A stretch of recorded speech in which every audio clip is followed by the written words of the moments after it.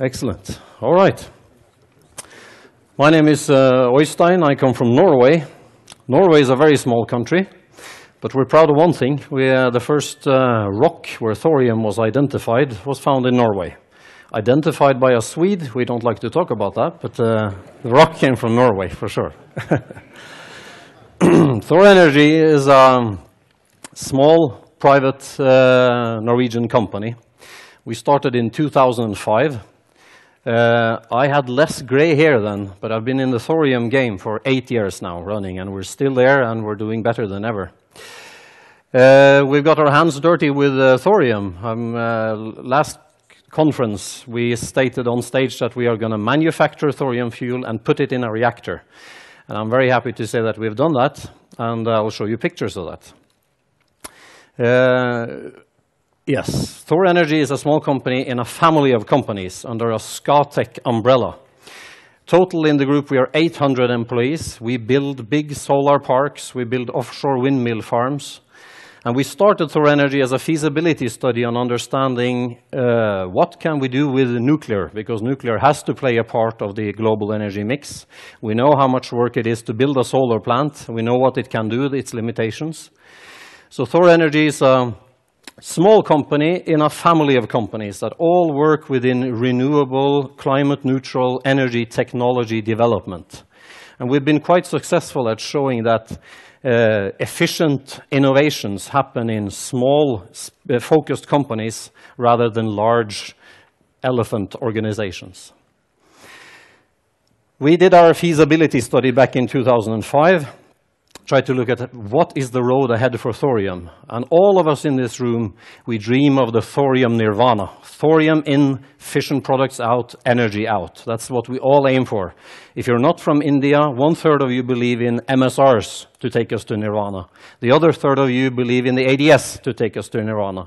The other third don't know what to think, but what we think for sure is that one variant of the thorium nirvana lies in advanced light water reactors.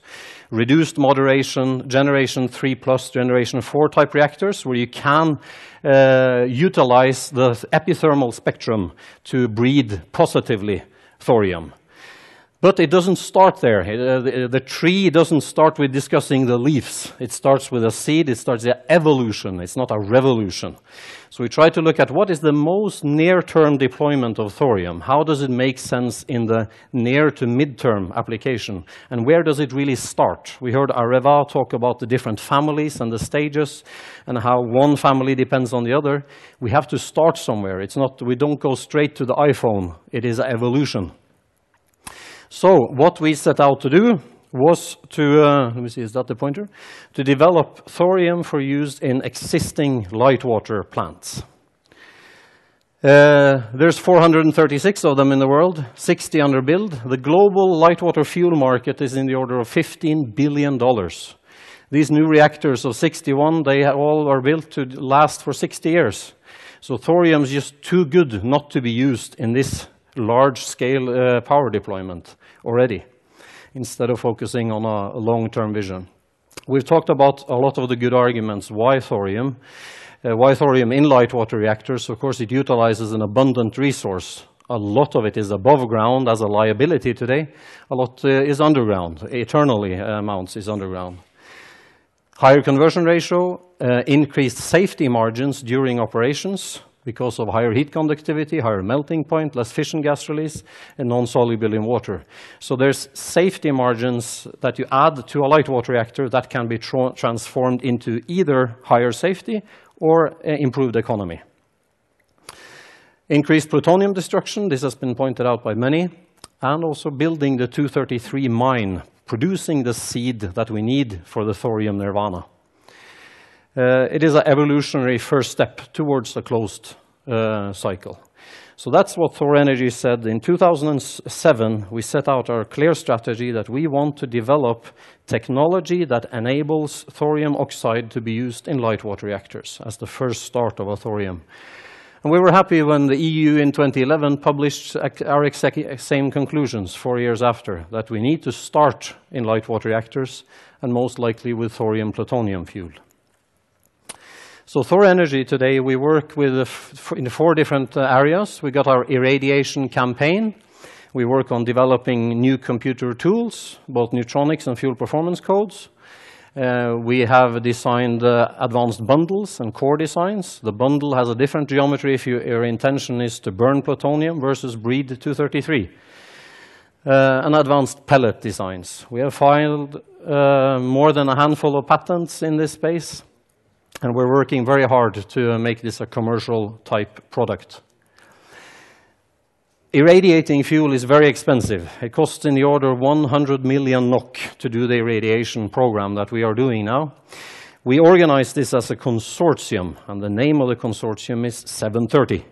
And it relates to experiment number 730 in the Halden reactor, which has operated for 55 years now. So this is experiment number 730. 730 is a consortium of entities supporting this campaign. The objective is not a scientific objective, it's to produce the data needed for a license approval of this fuel into a commercial reactor. We signed the agreements in 2011 and we announced this consortium at last year's conference. And the main partners being Thor Energy, Westinghouse Nuclear Fuels, and Fortum, the Finnish utility. So we're very happy to have a future user of the thorium-based fuel and a future producer of the fuel on board. Then we have some supporting partners, IFE, the National Research Council of Norway, or Research Institution of Norway, NNL from the UK, and the Research Council of Norway, which co-funded this program with a very large grant, the first one in history of Norway using oil money to fund nuclear research. Very exciting for us when we got that. ITU, Joe Sommers and the group is supporting the program. And the thorium powder was supplied by the southern part of France, Rodia, Solvay. And then part owners of Thor Energy, Statoil, the Norwegian oil company, and STL from South Africa. The experiment takes place in the Halden reactor. The Halden reactor is inside a mountain. This garage door is on the side. Inside here is the big reactor hall. On top of this mountain, there's houses. And it's located right in the middle of the center. It's a 50 megawatt reactor. It has operated since 1958. It's used exclusively to test and license and verify fuel for heavy water reactors and for light water reactors. And I know many in the audience know this reactor very well. This is where we place our fuel. So I'll go through the program a little bit, try to show you some pictures of real things, not just visions of paper studies and where we're going. Fuel fabrication program. There is many variants of thorium oxide fuel to go into light water reactors. I won't go into a lot of detail. Thorium additive option, replacing gadolinium and existing UOX pellets by putting thorium in there instead. Has some neutronic and material property benefits for sure. Minimizing plutonium use, breeding 233, or maximizing plutonium, to try to destroy as much of the plutonium as possible. Very politically correct, but technically and economically not very good idea. But of course, then using as little plutonium as possible. So 2 variants of thorium plutonium oxide. High burn-up fuels in new claddings, silicon carbide claddings. Second generation plutonium recovered from MOX bundles. And then, of course, thorium-233. All oxide variants that can go into a light water reactor. We don't aim to develop and test all of them, but we have manufactured and produced and are testing the top 3. We started our real hands-on work in 2009 with the Los Alamos National Labs. We made 12 small babies of thorium-cerium pellets, using cerium as a surrogate for plutonium, developing our recipe. Continued to play with this recipe in Norway at the IFE Fuel Fabrication Lab, and made a very good thorium-cerium pellets using cerium as a surrogate for plutonium. Then we produced the first pellets that have now gone into the reactor. This is thorium, real thorium. This is 93% uranium with 7% thorium, 97% density. Very good fuel that is now instrumented and in the reactor producing power and producing results of looking at this thorium additive option, this very lowest hanging fruit of thorium introduction. And I think thorium in a way is a binary question. Is thorium being used in the fuel cycle? Yes or no? This small step is a yes for thorium into the nuclear fuel cycle, and that is an ambition in itself. Second batch of pellets is 40% thorium, 60% uranium. This is to benchmark our experiment to a lot of the historic experiments that you've seen on the screen many times yesterday. All the light water experiments in the past is basically using uranium as the fissile component. So we need to reference our experiment to that. Happy campers with the first fuel, our CTO, Dr. Kelly, and the rest of the team producing the first pellets in the lab.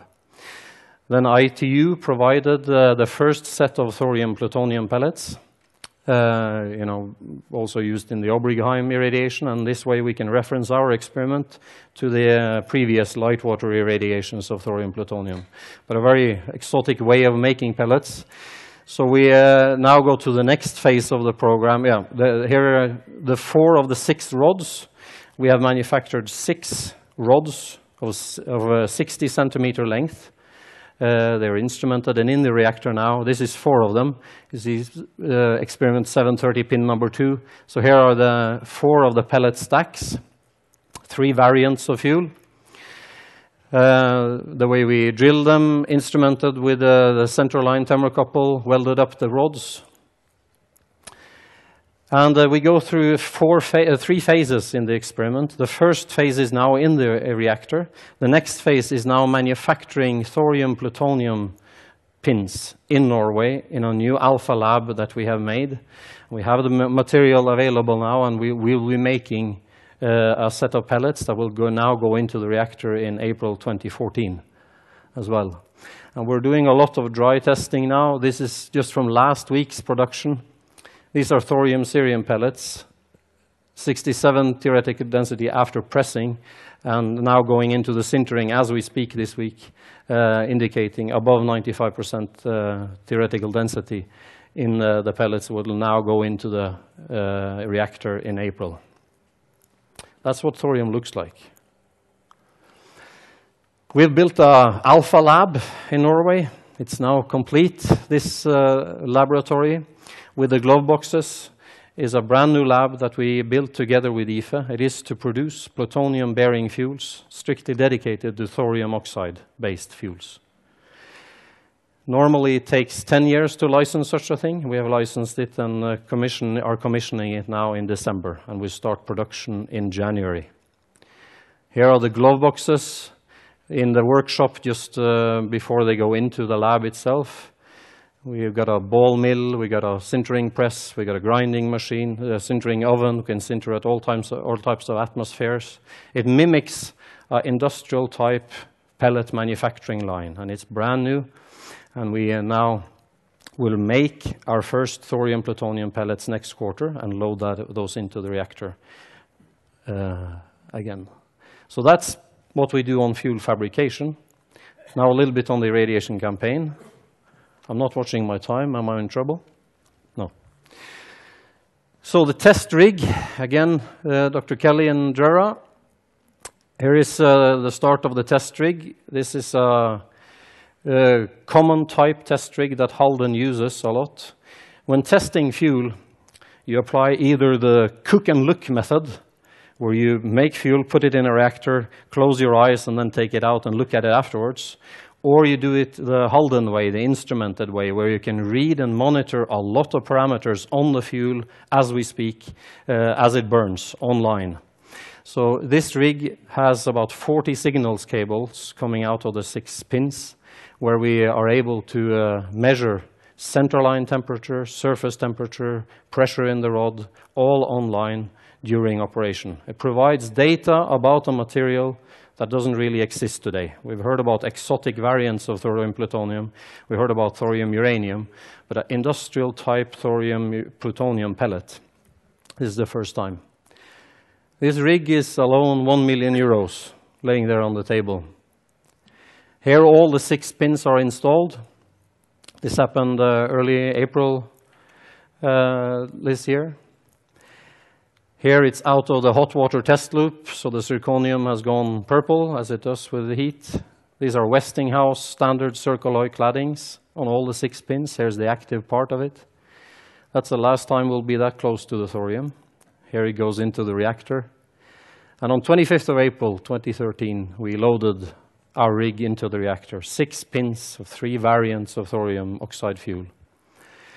Here is a picture of the tall rig laying there on the top of the Halden reactor lid. It goes into a light water condition test loop. So we test under commercial conditions. We loaded, this is the central line temperature reading. We loaded on a Friday. 70 degrees is the cold state of Halden. On Saturday evening, they started pulling control rods out. And on Monday, 2.5 days, power from thorium. That's energy, heat generated in the center of the pellets. So we were quite happy to see that. We got some good press on this event. The Telegraph, WNN, and then television. And BBC is broadcasting actually on Thursday, on the same time as the panel debate on thorium being loaded into the reactor. And NRK, the Norwegian state television, this has had some impact, and I'll get back to that in the very last slide. So now we're at about 100 days of burning in the reactor. And we're generating a lot of results all the time that are being recorded and shared in this consortium of entities supporting this. We have collected a lot of data. We are collecting on, as I said, center temperature, rod pressure. And a good experiment is a very boring experiment because it will behave exactly as predicted. And that's what we're hoping for. To show thermal conductivity is better. To show fission gas release is less. So what we really hope to do is produce really no new crazy data about thorium, just to predict that it is just those marginal better than uranium oxide while it's in the reactor. So we are, of course, plotting the data results constantly to previous calculated models of fuel temperatures and all that. One feature that we really like to see is just this top graph here. The purple line on top is standard UOX fuel. It's a reference fuel pin we have in there. The 2 graphs below is just adding 7% to this uranium oxide pellet. And it lowers the central line temperature by 5 to 10%. That's 5 to 10% increase in safety margins. This is the thorium additive option. It shows that just by adding 7% to the uranium as a gadolinium replacement option, you get a neutron value and also a material property value. Yeah, here's just some plots on fuel temperature against calculated plots, where the colored is calculated and the black dots are measured. So we see it's a boring experiment, but a great experiment. It takes time. And Luke from Arriva pointed this out to us earlier today. It really takes time to introduce new technologies in the nuclear field. And there's a good reason for that, because we must be cautious. This is very, very difficult. Everybody in this room wants to achieve thorium nirvana very quickly. It's very, very difficult, and we have to move slowly in many ways. Of course, we want to move fast, but we need to make sure it's safe, it's proven, it's economical. It takes a long time. Developing just changing that little pellet from uranium oxide to thorium plutonium oxide is a big thing, and it takes a long time.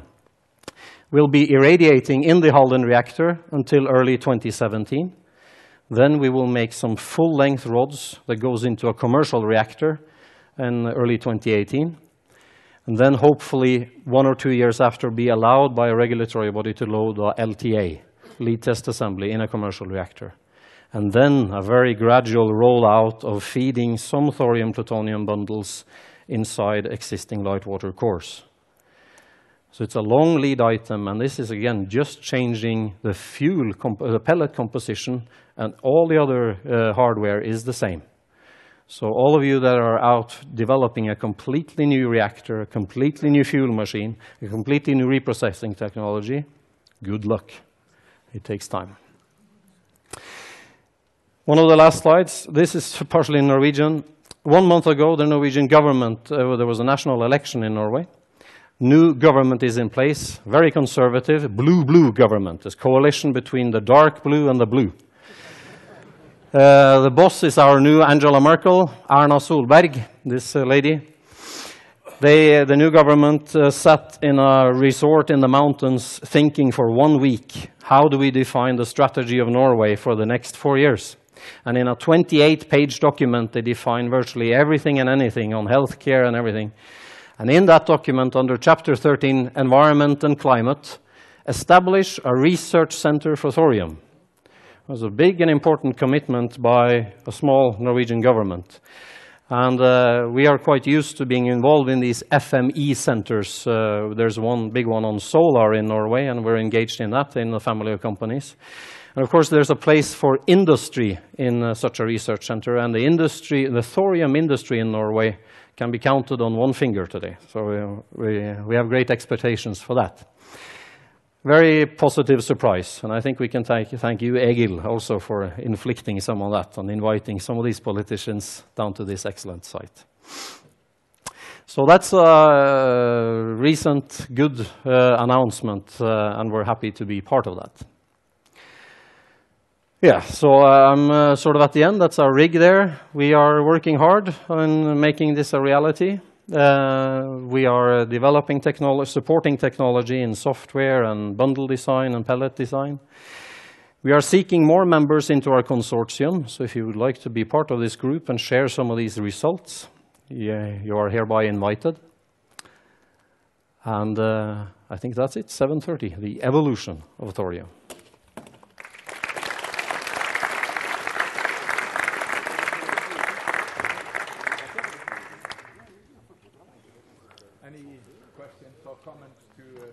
Oystein?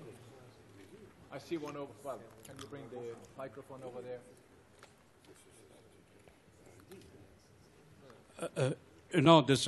While fabricating this thorium plutonium for the irradiation testing, have you set up, fixed some sort of benchmark for accepting the pellets for irradiation testing?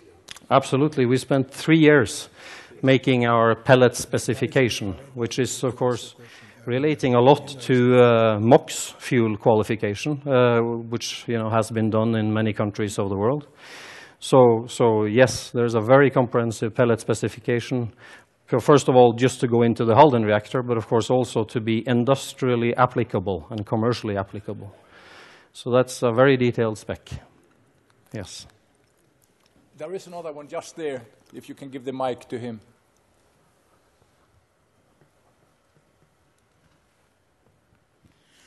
My question is not a scientific, much more legal issue. I would like to know and learn how a private company can work with the plutonium and other nuclear materials. Are your laboratories subject to IAEA inspections, or is it part of government institute you are? IFE is the government research institution in Norway. They have operated for 50 years, and material ownership is purely in their hands. We are just a customer of the results, no ownership at all. So IFE has imported and exported all sorts of fissile material and all sorts of spent fuel for 50 years. And being in Norway and being state-owned, it's considered quite safe, even by Hans, I think. So this is completely out of our hands as a private company. Only the results we own. It is an international recognized test lab. So, so Carlo. I have a simple question for you. What is the energy spectrum in the Halden reactor? Is it thermal spectrum or is this epithermal? What thermal spectrum. Thermal. Yeah. So fully thermal. Fully thermal. Okay. Mm-hmm. It's a heavy water moderated, light water cooled reactor, very much like the like you Indian can reactor. do, yes. I can see that there are many, many, many hands up, and we are not going to give the microphone to everybody. So only the most pressing questions, and you can certainly discuss with him later on. So. Can you give us an idea how much it costs to fabricate the different types of fuel rods that you're making? There's no reason to think that it is absolutely not harder to make these pins than to make a regular MOX pin today, at all. So that's our reference mark. MOX fuel has been used commercially in many markets today, and the primary introduction of thorium, plutonium, MOX is in the MOX nations of today. And the way to produce this is exactly the same as thorium MOX, to put it very simplified. Same type of equipment and everything. Just one technical question. You showed us you will go up to 2017 irradiation. What will be the burn-up you will reach? And after that, before entering the LTA test, are you foreseeing transients testing in the Halden on this? Yeah, in January 2017, we have between 55 and 60 gigawatt days of accumulated burn-up, so it's a commercial cycle. And of course, we have to do transient tests. I mean, local testing is very often done in Halden. You know, you make special flasks and you take irradiated fuel and burst it. So such transients is part of the program at the end. I have a question about this low moderation system that you are thinking about for future. Mm-hmm. Are you working on that in particular? We are a small company. Introducing thorium is a big elephant that we have to eat. We try to chew a small piece of it. But there are other very strong forces working on reduced moderation light water reactors.